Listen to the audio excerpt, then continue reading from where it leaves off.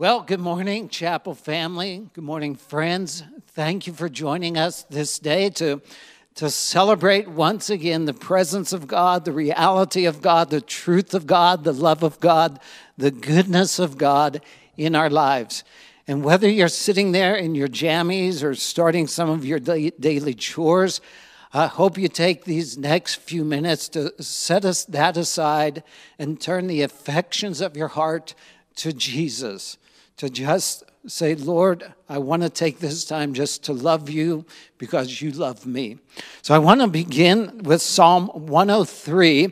It's one of my all-time favorites, and it's a psalm of David, and it's a well-known psalm where David says, "Bless the Lord, O my soul, and all that is within me. Bless his holy name.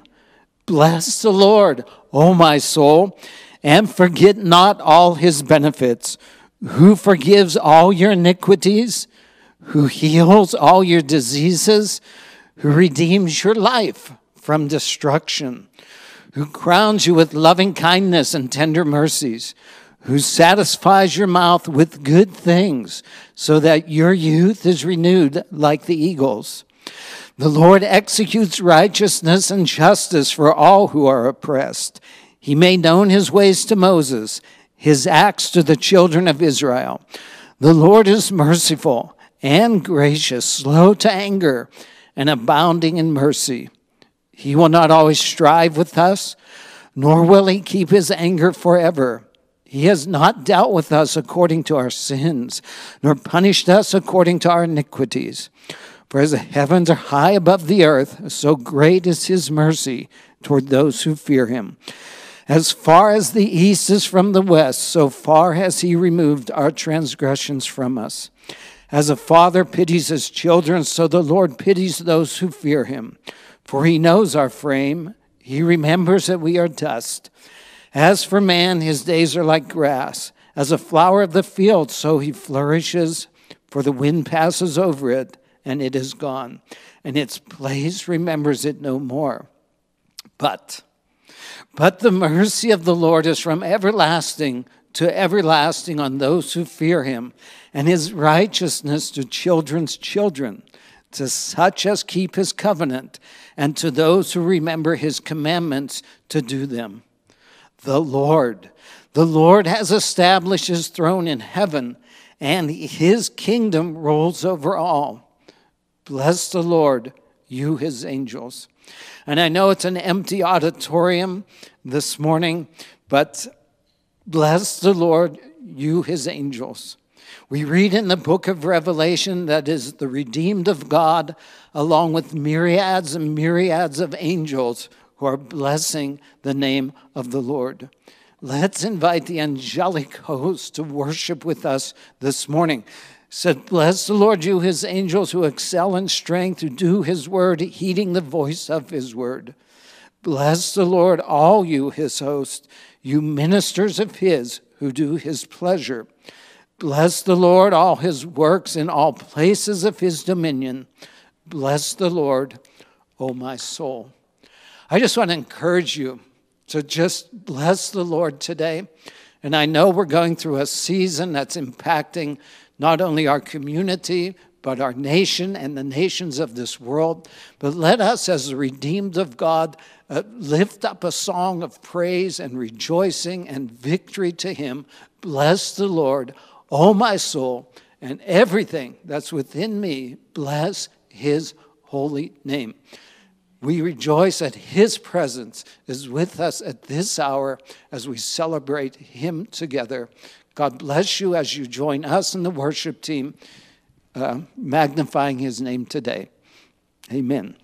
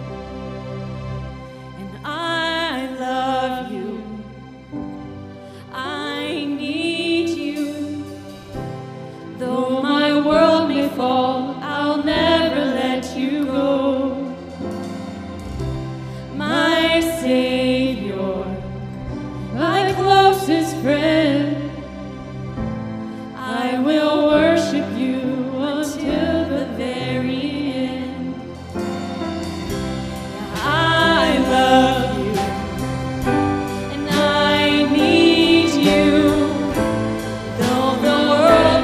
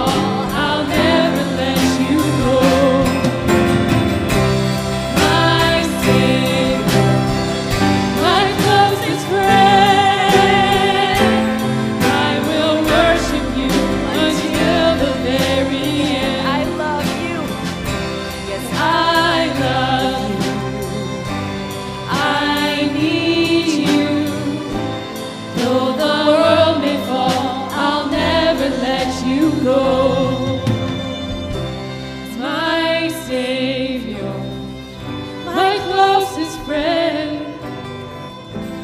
I will worship you until the very end.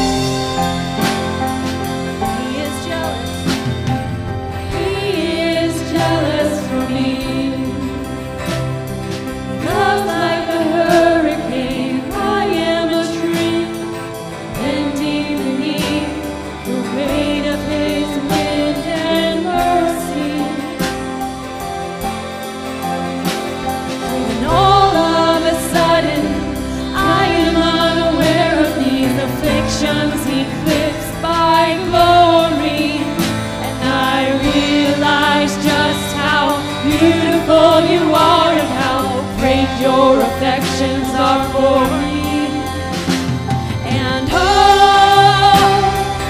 how he loves us all. Oh, how he loves us, how he loves us so. And oh,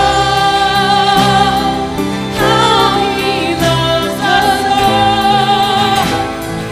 Oh, how he loves us, how he loves us so.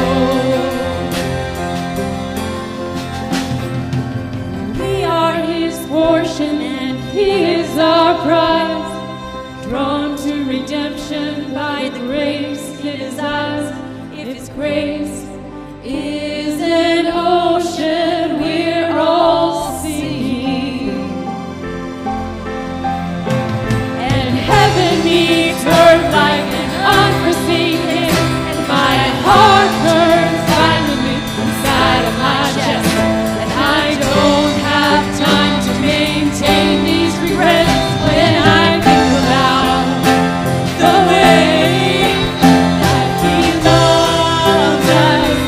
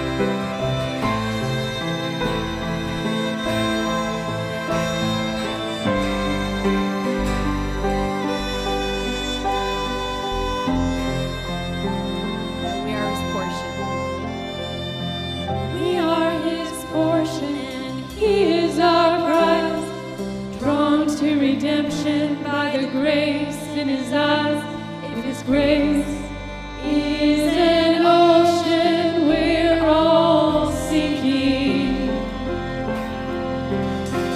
And heaven meets earth like an unforeseen kiss, and my heart turns violently inside of my chest.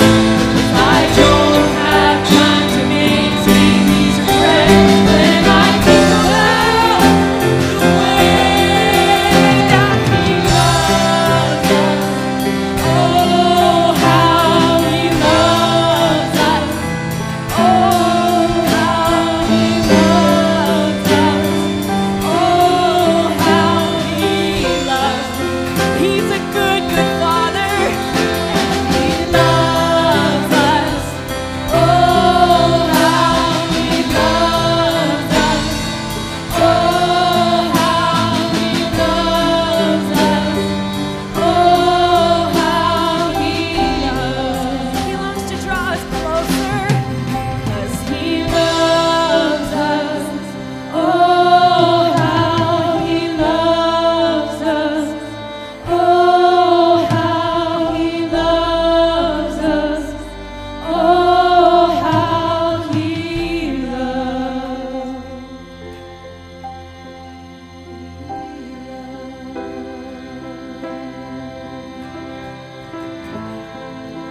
We sing it right back to you, 'cause you have ravished our hearts. We sing to you that we love you. Oh, how we love you. Oh, how we love you.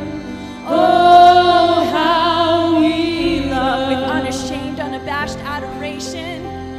Yeah, we love you. Oh, how we love you. Oh, how we love you. Oh, how we love. We'll be even more undignified than this, 'cause we love you. Oh, how we love you. Oh, how we love you. Oh, how we love. Not just because of what you've done, but who you are, Jesus. You are everything. You're my everything. And you gave everything because of your great love. So we just surrender to that right now. We surrender to your open arms, and we rest in your embrace as we sit here face to face with you, King Jesus. You are with us always. And oh, how he loves us so. Oh, how he loves us. How he loves us so. And oh, how he loves us so. Oh, how he loves us. How he loves us so.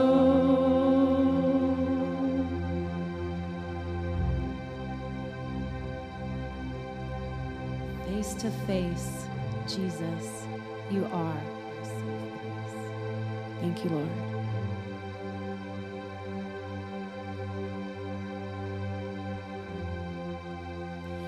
We thank you that not one moment is wasted in your presence, Jesus. No matter what we're doing, if we're running, if we're playing, if we're cleaning, Father, you are with us. And every moment that we spend with you is not wasted, God. I thank you so much for this precious time that we get to spend with you, and we get to spend with your people, even in heart if we're not all together. Father, I just pray a special blessing over each and every person that's worshiping right now, God. We thank you so much for your heart of love for us, God. Continue to draw us closer to you, draw us deeper, show us even more what your Father's heart toward us is, and even what your lover's heart is toward us, because God, you are our everything, and everything that we have comes from you. So God, we just want to give you our everything, and we give you all the glory. In Jesus' name, amen. Well, that was an awesome time just to worship God. I want to give a thanks to Shelah and her team for leading us in worship this morning. And if you have their number, their text, it'd be awesome if you just sent them a text of encouragement to all the worship teams that have been coming each and every week to give us that sense of family, being together and worshiping God. So let them know that. I also want to thank you, Chapel family, for those who have been sacrificially and generously still giving to the ministry here at Chapel. I know everyone's in uncertain times, and so I've been blessed by your faithfulness. We do not take this for granted, but it is an expression of your love and your worship and also your faithfulness to the church here. So thank you there too. And then I just want to jump into the Word of God here tonight. I want to talk about Elijah. I want to talk about Elijah, his victory, very briefly, and then his vulnerability. I was going to do it the opposite, but I really sense that I need to speak about Elijah and his soul. You know, Elijah knew the thrill of victory, and he also understood the agony of defeat, or I should say apparent defeat. But let's look at the scripture tonight about Elijah, his victory, and his vulnerability. It begins, and it's going to be a story actually of two mountains, one Carmel and the other Horeb. And these two mountains, and I just kind of ballparked the number here right before I came up to speak, are about 350 miles apart geographically speaking. But I want to begin with the showdown, if we have that slide up there, the showdown on Carmel. I want to begin with Elijah's, when his spirit, his soul was so triumphant. It was the showdown. We talk about the showdown at the OK Corral. This was very similar as the showdown on Mount Carmel. Now, about 2 years ago, in fact, this time 2 years ago exactly, I was with several friends here from Chapel, and we traveled to Israel.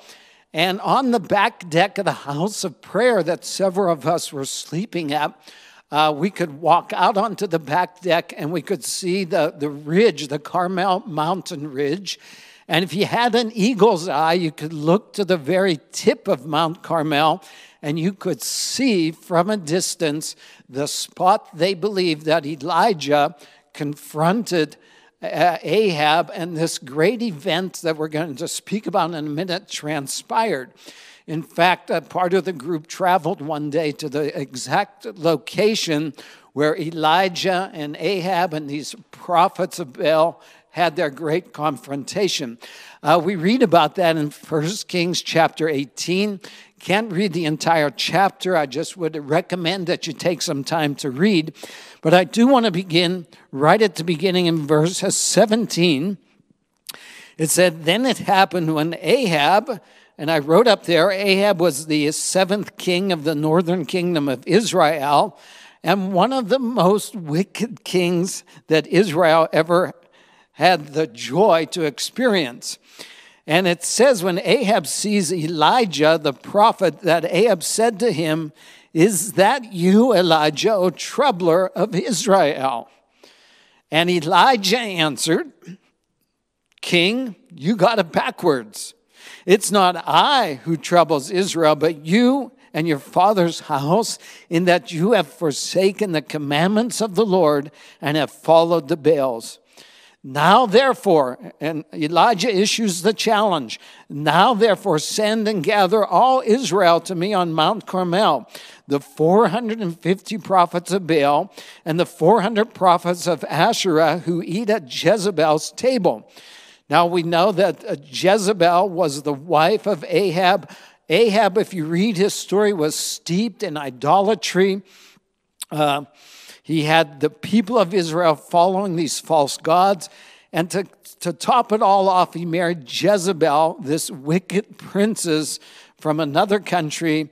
And that's a sermon in and of itself. But he challenges them to meet at Carmel for this big showdown. So Ahab sent for all children of Israel and gathered the prophets together on Mount Carmel. And Elijah came to all the people and said, how long will you falter between two opinions? If the Lord is God, follow him. But if Baal, follow him. But the people answered him not a word. Then Elijah said to the people, I alone have left a prophet of the Lord, but Baal's prophets are 450 men. And now I just want to tell the story that's well known to many. If not, read it in the text. Here was the challenge. Here was the showdown. Which of the prophets could call down fire from heaven? So the 450 prophets, they get to go to bat first. And it's an interesting thing as the day wears on and their sacrifice had been prepared, that they are yupping it up and they're crying out to their gods to answer by fire. And it was dead silence. There is not a word from heaven. And they begin to cut themselves and dance and go through all the motions, all this religious stuff to get the gods to respond. Dead silence. Elijah begins to mock them and taunt them and says, where is your God? Perhaps he's, and the literal translation, he's probably stepped aside to use the bathroom.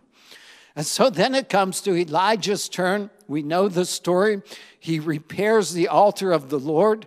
And that's an interesting thing. Sometimes before God answers with fire, the people of God, the prophetic voice of God, needs to do some repair work.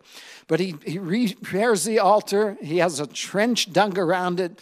They go down to the brook called Kishon. They bring back, I think, 3 or 4 times, and they just pour it over the sacrifice. And so everything is drenching wet.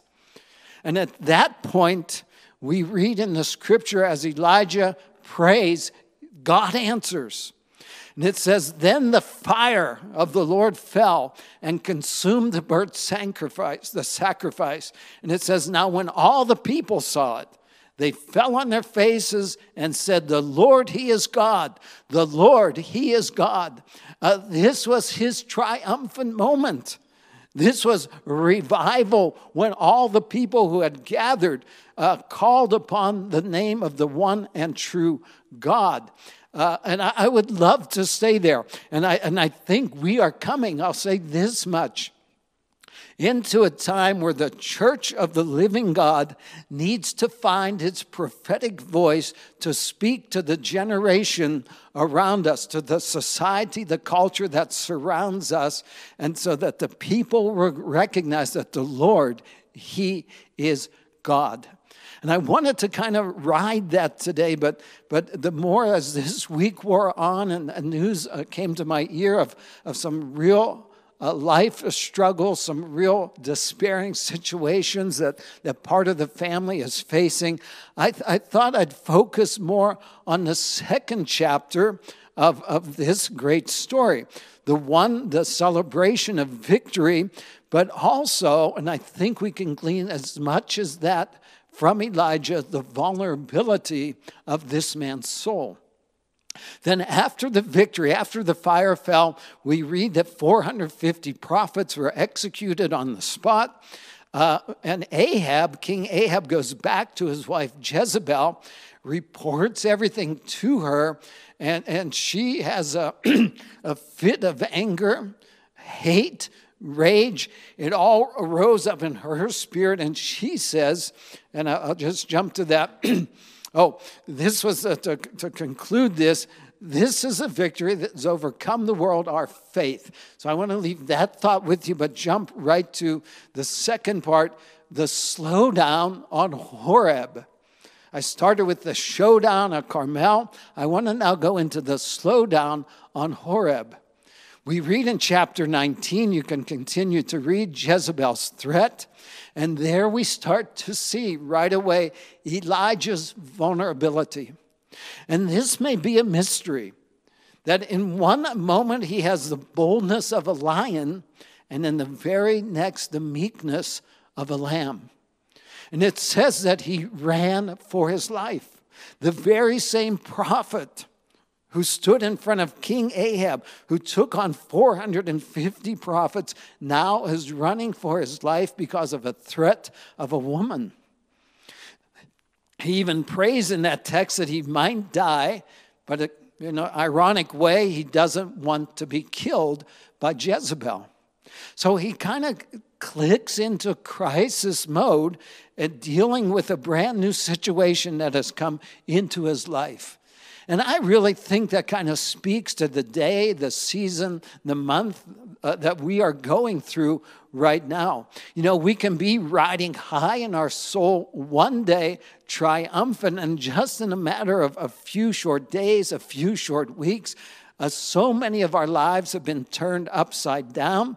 And so Elijah, which says, by the way, in James, I love that he was a man with like passion as our passion. He's the same as you and me, that we can be riding high and then we can be laying very low in just an instant of time. What were some of the things he was facing in his time of crisis? I'd love to stay here, can't do it, but first and foremost, he had some physical needs. And if you read through chapter 19, you'll see that God met him and gave him some cake to eat, gave him a jar of water to drink from, provided him with shelter on his journey. And once again, if my math is right here, he traveled from Mount Carmel approximately 350 to 400 miles down to this Mount Horeb. And I'll get to that mountain in a minute. But he had very real physical needs. Sometimes our health concerns, that's a primary concern. But our needs go deeper than that. We also have, in a time of crisis, beyond the physical needs, are sometimes intellectual needs. The mind can play games with us. Why did God allow this tragedy to happen? Why were we facing such an impending possible disaster? We ask the deeper philosophical questions. Is there any meaning in what I'm going through, in what I'm experiencing at this hour? Or where is God? Actually, where is God when I'm feeling the pain? Where is God when I'm feeling the drain? God, are you there? And listen, that's a very honest prayer. That's a very honest state of the soul that we've all experienced. And if your faith today is as bold as a lion, I know, because I know you and I know myself, that tomorrow it may be as meek as a lamb. So this is the condition of Elijah, and it brings to mind sometimes a suffering. And I know we like to not see it when it's there. We like to deny it. We think if God is so good and so loving, why am I in such a stressful situation that I find myself? And I don't have time to give the long theological answer, but we live in a fallen world. We live in a world where people hurt people. We live in a world where natural disasters can occur. There are such things as earthquakes and tornadoes and hurricanes, and of course here in California, fires. And so sometimes we're saying, God, where are you in all of this? And this was the state of Elijah's soul. He's meditating, thinking, trying to find answers when he had experienced this great presence and victory of God, now struggling with his own life. So there's intellectual needs. But this is all intermingled, by the way. I'm just breaking down these needs so that we have points to follow here. But he also had very real emotional needs. If you read through the text, he's kind of lamenting to God, and he's kind of crying out, saying, I alone am left. I believe part of Elijah's soul, this season of his soul, when he was laying so low, you can read it right there, literally, that he's battling loneliness. And something that I'm hearing more and more, and it may not concern you so much, but people are dealing today in our country with loneliness. And loneliness can happen, by the way, when you're all alone, but it can happen when you're in a crowd. If you read through the Psalms, David, this great king, faced so many times of real loneliness, where he struggled to really hear God's voice, to really sense God's presence, to really understand fellowship also with other human beings. When he was on the run from King Saul, times of loneliness. Or Jesus himself.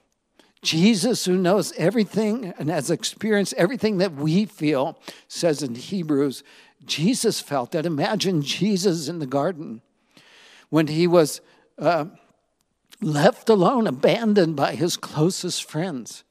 When the greatest challenge was coming his way in that night and the next day, he was alone.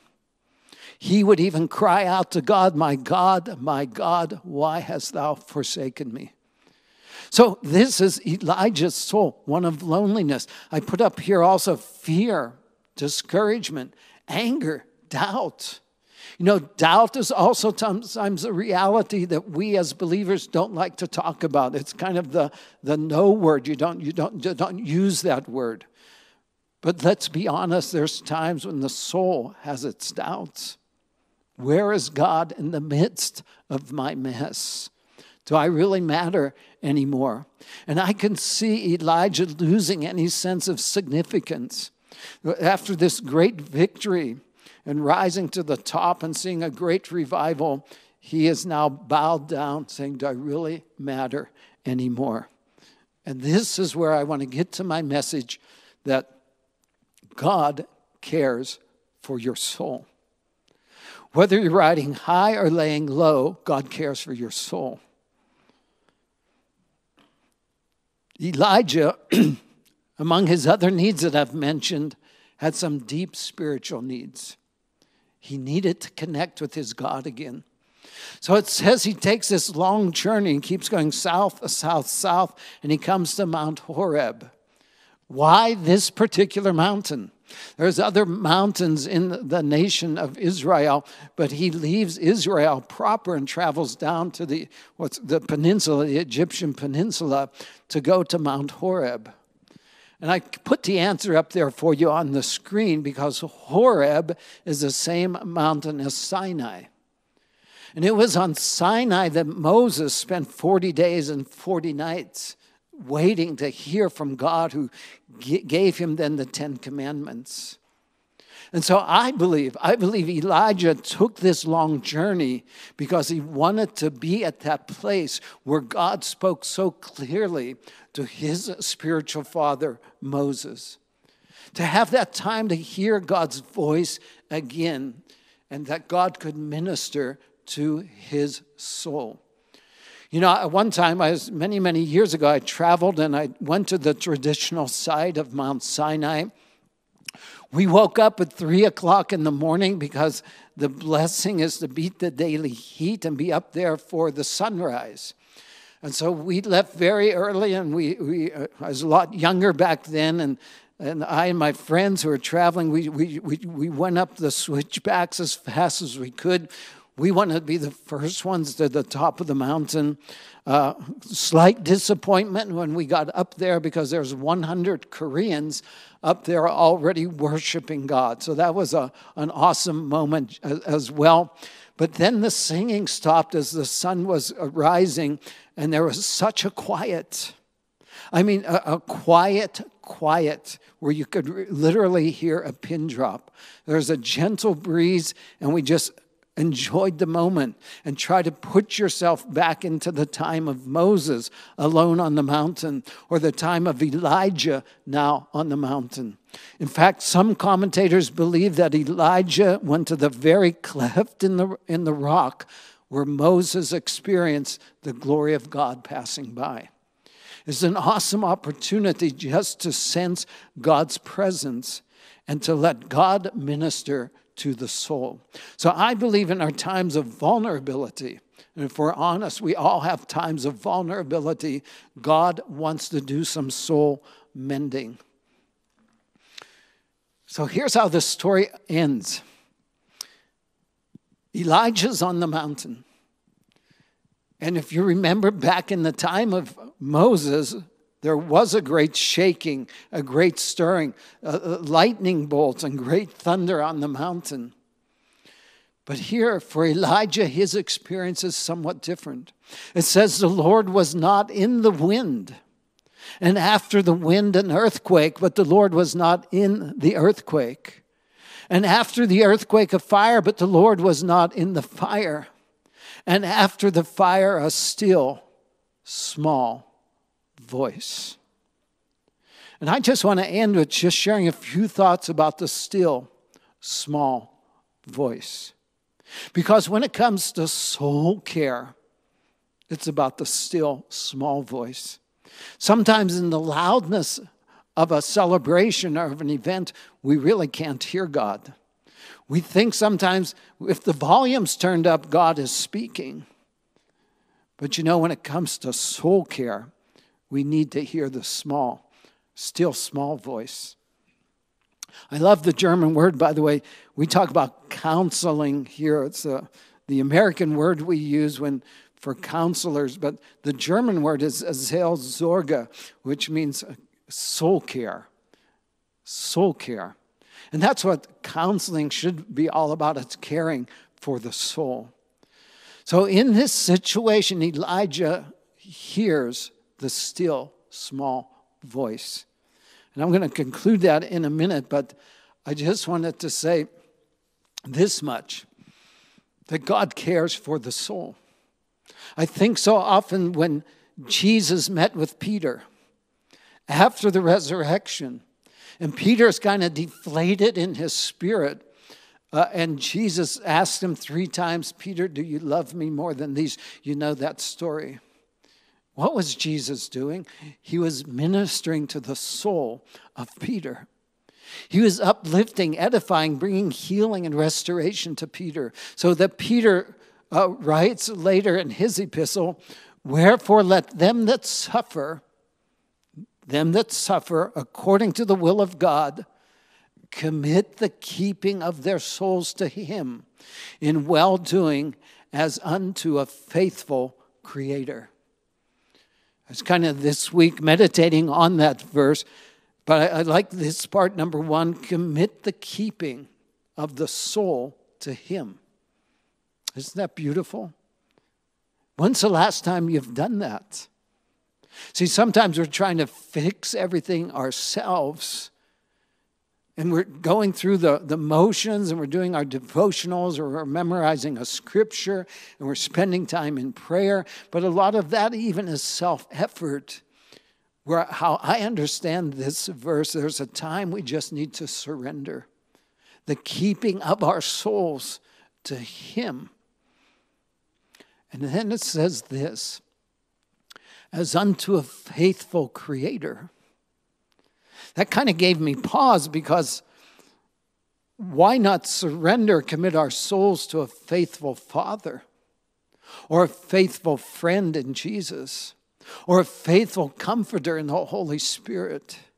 But it says here, Creator. And I'm pondering a guess here, but when I think of Creator, it's the one who made you. And it's the one who really knows you. It's the one who really cares. And you have the Trinity, the blessed Trinity, Father, Son, and Holy Spirit as Creator God. And so that brought a lot of edification to me, even as we are all going through different things at this particular season, to commit the keeping of your soul to him as to a faithful creator. One of the all-time favorites from Jeremiah in the book of Lamentations.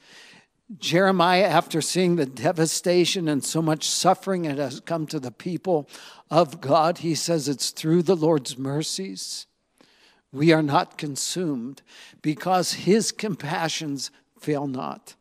They are new every morning. Great is your faithfulness. He's a faithful creator, a faithful redeemer, a faithful father, friend, and comforter. And then Jeremiah says, the Lord is my portion, says my soul. That's soul care. That's committing your soul to him. The Lord is my portion, says my soul. Therefore, I hope in him. And then finally, Jesus says, come unto me, all you who labor and are heavy laden, and I will give you rest. Take my yoke upon you and learn from me, for I am gentle and lowly in heart, and you will find rest for your souls. You see, whether you're riding high in a moment of triumph with your faith or laying low because it seems things are unraveling before your eyes and you're battling with discouragement or even despair, here's the invitation from Jesus himself, is to go to him if you're heavy laden, and he will give you rest. And then he says this, and you will find rest for your soul. So I just want to encourage in closing that you take a few minutes today to get alone. Perhaps when this sermon ends, if you're with family, take a 5-minute walk, take a 10-minute walk, go into another room and spend some time to surrender your soul to him, to invite him into your trouble spots. And whether it be discouragement or self-pity or anger, whatever may be troubling your soul, to allow him in, the creator who's so faithful and who so knows you, who knows your thoughts, the words that you speak, the things that are really weighing you down, and let him minister to you this day. It's a wonderful way, the way the story of Elijah ends. He doesn't end again with some great victory on a mountain. God speaks to him in this voice, and he says, I want you to go just to one person. I want you to go find Elijah, and I want you to minister and call Elijah into the work of the ministry. Most Bible commentators believe that Elijah and Elijah walked together for about 10 years. We don't read of any other great exploits by Elijah. But he ministered to this one man. And how do we know that Elijah loved Elijah? You read that when Elijah was taken up into heaven, that Elijah cried out, my Father, my Father. And I believe as a father ministered to the son was honoring his spiritual father. And it's Elijah in the New Testament that appears on another mountain called the Mount of Transfiguration, where he and Moses, the two men who spent so much time on Mount Sinai, on Mount Horeb, were now standing with Jesus. And they had this awesome privilege to be recognized of all the prophets of the Old Testament, of all the great leaders that Israel knew, to be able to stand with Jesus on the mountain. And so Elijah, this man of like passions like us, who had a moment of triumph and knew the agony of defeat, his creator, his God and friend, ministered to his soul. And I wanted to end with a children's prayer, something we've probably all heard.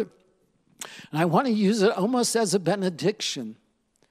And there's something about a childlike prayer. And this may not be 1,000% theologically correct. But I love the spirit of the prayer because it is a child prayer committing their soul to the care of their Creator. If you're at home and you just want to pray this along, you can do it now. Now I lay me down to sleep, even though you may be getting up right now. I pray the Lord my soul to keep. And should I die before I wake, I pray the Lord my soul to take. Childlike trust in one who cares for your soul. High or low, he cares for you. Let's pray. Father in heaven, I want to thank you for this awesome narrative, this story we find in the pages of Scripture. These events in the life of a man who lived to serve you, who went through the highs and the lows of life, and you met him along the way. Whether answering and coming down in fire or speaking to him in the still small voice, you met with Elijah. So I just want to pray, as I spoke about, that we would surrender our souls to you this day, that we'd commit our souls to your care. Even as Romans says that when we worship, that we present our bodies as a living sacrifice. I believe we need to present our souls as well. That the command to love God with all of our heart and with all of our soul, with all of our mind and with all of our strength applies. So Lord, take this soul. I pray for healing virtue to be released where there's a hurt and the pains and the not understanding. And that you would give to each and every one of us that perfect peace that passes all understanding. And we will give you the praise and the glory in Jesus' name. Amen. Amen. May God bless your day, whether you're with family or with friends. Let's lift our countenances up because we can say, bless the Lord, O my soul, and all that is within me, bless his holy name. God bless you. Love you. Looking so forward to the day when we sit together here as a family and stand together to praise and to worship. It's not too far off. But in the meantime, let's keep one another in prayer. Send out a text, write an email. Let's be an encouragement to one another as we're navigating this time on planet Earth. God is still working in the mix. He's in the mix, and he's going to bring good things because all things work together for good for those who love God and are called according to his purpose. May God bless you. Amen.